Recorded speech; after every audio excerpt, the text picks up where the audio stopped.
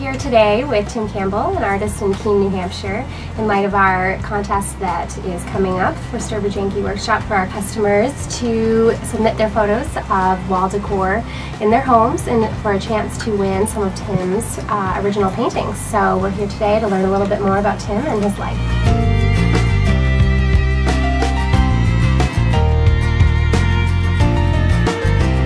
Tim, thank you very much for having us here today. Thank you.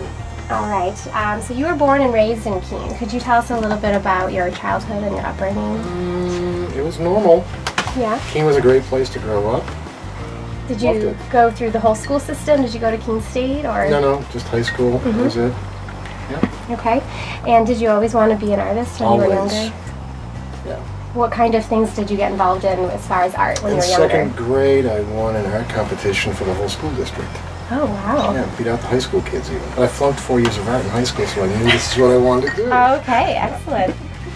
Now, did your family influence you at all growing up? Were there other artists around you that kind of gave you inspiration? No, no one. Not really. No. All about you, right? All about me and the big O. The big O. All right. Now, what were some of the first mediums of art that you experimented with as far as painting or... I know sculpting has kind of come later on. Yeah, that's newer. I've always painted, yeah. Painted and drawn. I used to draw a lot. Now it's painting. Yep.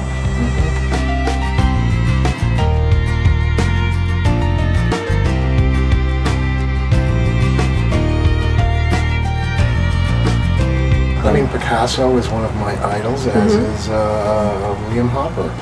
Okay. That's about it. And me. Excellent. I love 18th century portraits. I think they're so cool with the hydrocephalic heads and little teeny bodies. So do you study or do a lot of research before you jump into a painting? No. It's pretty much let's go do it. Well, I like to paint on wood. Wood is the best thing to paint on. Canvas, not so much. The wood will age and age the painting along with it.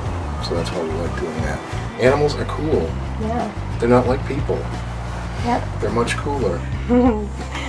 I actually saw a post at an antique shop, and I was just standing there looking at it, and I said, this looks like a person. And I bought it, brought it home, and turned it into a person, and it was easier than I thought. Now you have a lot of the similar themes, historical figures and animals. Is there one that you prefer to do with the sculptures? Something that's maybe Abe Lincoln is my favorite. I mean, he was a genius, and that face was like no other. When you are looking for these materials, what are some of your favorite ones to look out for as far as wood or metal scraps? It doesn't matter. I just walk through antique shops, and something's going to jump out at me. I'll use anything, as long as it doesn't stink. Okay. I like titles as much as paintings. Okay.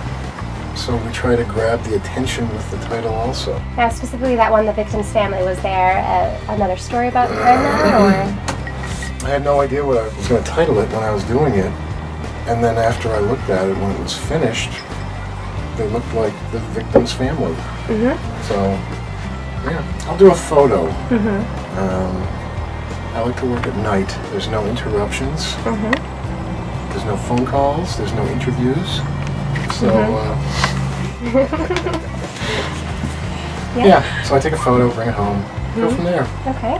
My favorite painting is Zimina Gooch. I was doing this abstract of this fat Italian lady shelling beans, and my grandmother actually told me that it looked like her Aunt Minna Gooch. Oh, okay. So that's Zimina Gooch. Okay, excellent. And what is your favorite sculpture? Abe, of course. Okay. Yeah. We love Abe. A lot of the galleries I was in have closed due to the economy, but I'm still in Atlanta, Vermont, New Hampshire, and the majority are on Cape Cod. I have paintings in just about every country. Wow. So I've shipped to every country I think there is. Early American Life magazine. I won the 2010 Best Enlisted. They give it out to certain numbers every year, and I was one of the ones chosen. We have the fame, now we need the fortune. Now you need the fortune. I have a lot of people from Germany on my fan page on Facebook. Oh, so interesting. I'll shoot for Germany next, I guess. Yeah. Yeah. Now, do you think that's because your artwork is maybe similar to a German I don't know. style? Or? I have no idea. Interesting. I know that there's a lot of Germans that are fans of mine. Now, how and when did you start working with Frames Plus as far as distributing your prints? I think it was 3 years ago. I believe Brian contacted me, or I contacted Brian maybe, and it's been great. Yeah. Now that obviously led to your work relationship with Sturbridge Yankee With Sturbridge Yankee Workshop, yes. So how do you feel that work relationship is? We love Sturbridge Yankee Workshop.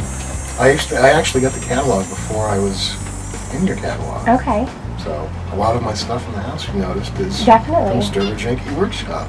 So I guess this is a good point to bring up your dog Otis. He obviously plays a big part in your life. He does. So can you tell us a little bit about how he influences some of your artwork?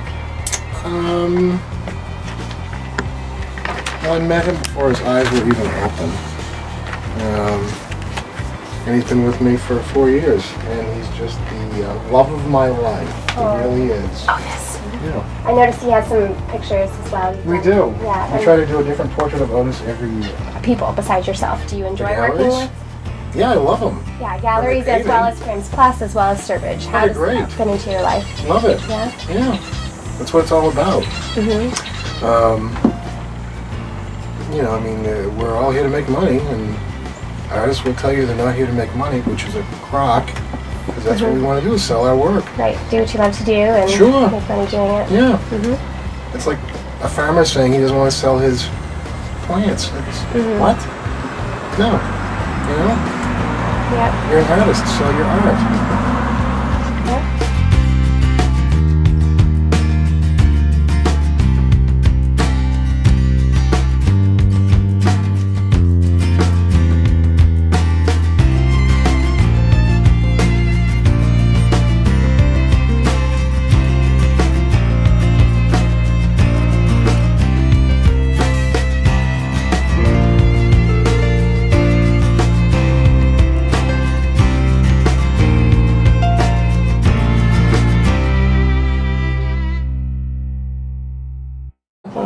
People think I'm crazy. I probably am.